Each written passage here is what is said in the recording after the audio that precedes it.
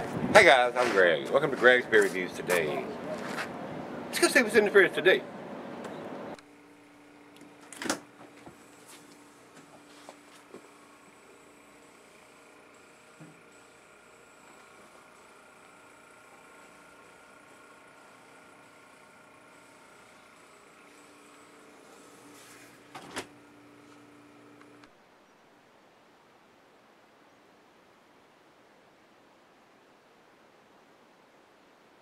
Hello everybody, thanks for stopping by Greg's Beer Reviews. Today's beer is from Foothills Brewery.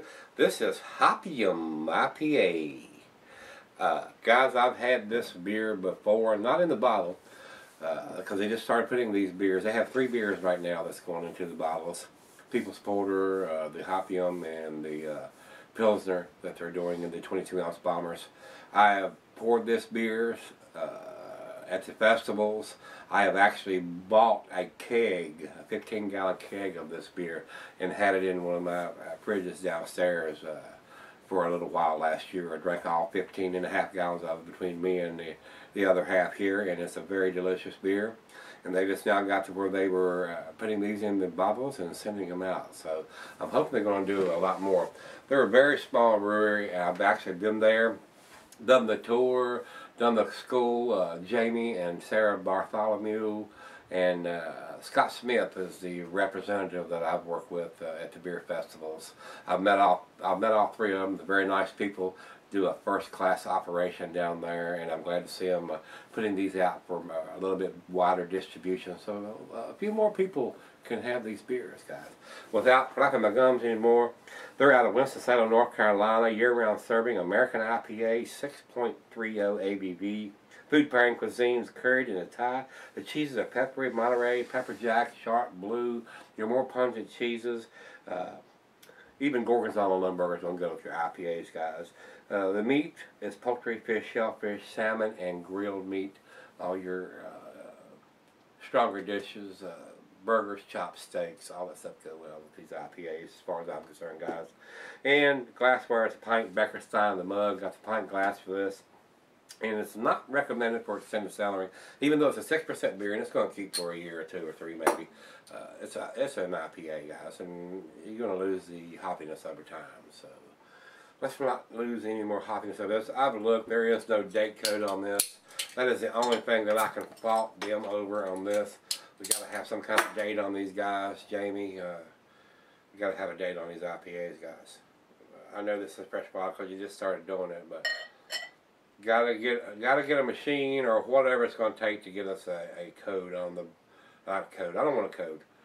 I want a date right on the bottle where you ain't got to go look up nothing and do like Sierra Nevada and get on their website and it tells you military time, it was put in the bottle and what bottle row. We don't need to know that horse hockey or what color the underwear the guy was putting it in the bottle. Day, month, year. I mean, it's pretty simple, guys. 2 digits for the day, 2 digits for the month. You can even go 2 digits for the year as far as I'm concerned. You ain't got to go 2012. Zip, zip, zip. We got 6 digits. If you want to put the slashes in there, it don't matter to me. 6 digits, month, day, year. Simple. It's very simple. Kindergarten, as far as I'm concerned. No codes. That's horse hockey. Step up to the plate, guys. Y'all gonna hear me harp about this. I keep doing it, I keep doing it. And a lot of them are paying attention and we're getting codes and something on the bottle. A lot of them don't have nothing. I don't see anything on this. I don't like that. This pours a very amber orangey color. Very good looking beer. Very small, tight bubbles streaming up from the bottom. Not overly carbonated whatsoever. Didn't pour a monster head on this. I would think it would have poured just a little more ahead than this, but it did not. Let's get a nose on it, see what we got. Oh yes, this is a wonderful IPA. It's got a nice piney citrusy smell. Yes, they use Simcoe, Cascade, and Centennial when they brew this.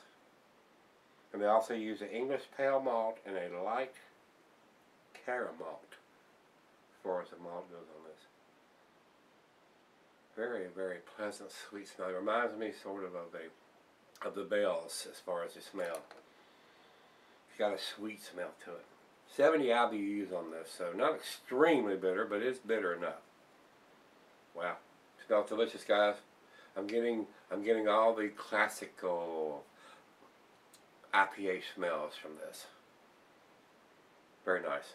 First time I've had it out of the bottle. Cheers.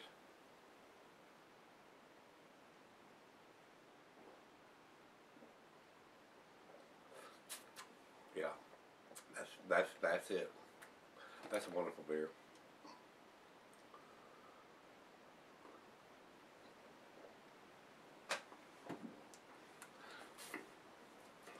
It's got just enough of the bitterness to go with that sweet smell.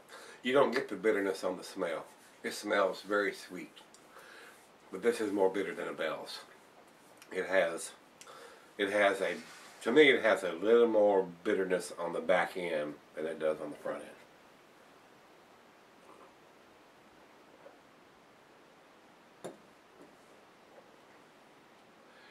When I have it on the front of my tongue, it tastes sweet.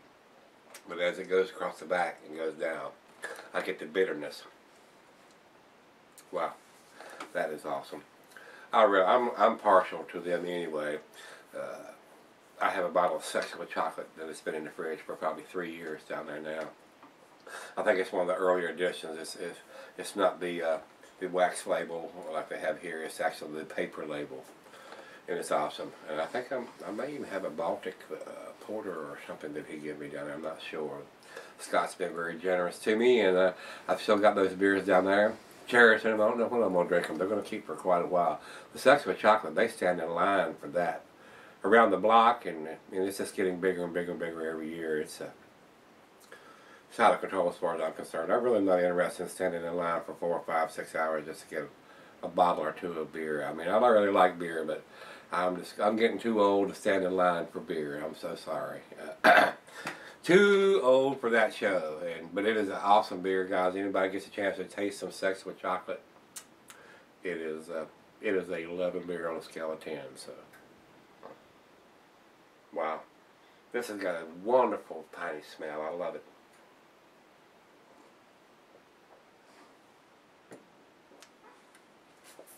Now that this is going into bottles, you'll probably be seeing more of this in the fridge than you have before. So I really like this. Like I said, I had a keg of it earlier, and I enjoyed all 15.5 gallons of it. So you'll probably be seeing more of this in the fridge, guys. So hey, I'm rambling on and on and on.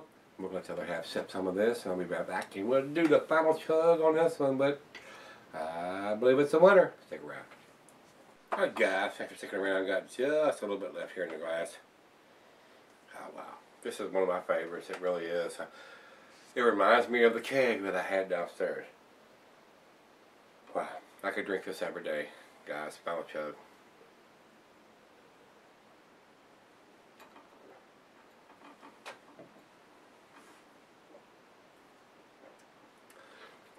Very nice blend of the hops. The Cascade, the Centennial, and the Simcoe all come together very well and complement each other as far as I'm concerned with the malt that they use here. The English pale malt and the light care malt. Wow. Very delicious, guys. They're going to expand their distribution. I'm pretty sure of this. So if you can't get this, let me know. We'll do a trade and I'll send you some of it. So it's a pretty tasty IPA as far as I'm concerned. Very delicious. I'm going to give this, the date is the only thing I'm going to harp on them is they need to put the date. They're just getting into this, guys. So pretty small brewery. And now that it's warmed up, let me look one more time before I start busting their chops. I don't see any evidence of any kind of date anywhere. 6% no. Jamie, y'all need to get the dates on the bottle, guys. We gotta have it on the IPAs. I know it's a fresh bottle because you just started doing it, but a year from now we won't know what's going on. So I hope you got something in the process. About putting a date on your beers, it's kind of critical. I believe you know that. Like I said, I'm gonna stick with that. It's an A beer, guys, but I'm gonna give it to 7. It's a B plus. it would be an A minus. It'd be an A minus to an A beer if we had a date on it. Come on, man. Step up to the plate. Put us a damn date on the bottle. Rate Beer has 94 overall and 89 in the style. And Beer Advocate comes up with 86. And I'm kind of in line with that. It is worth trying. It is worth drinking. Very nice beer. I don't get any alcohol, and it's 6.3%.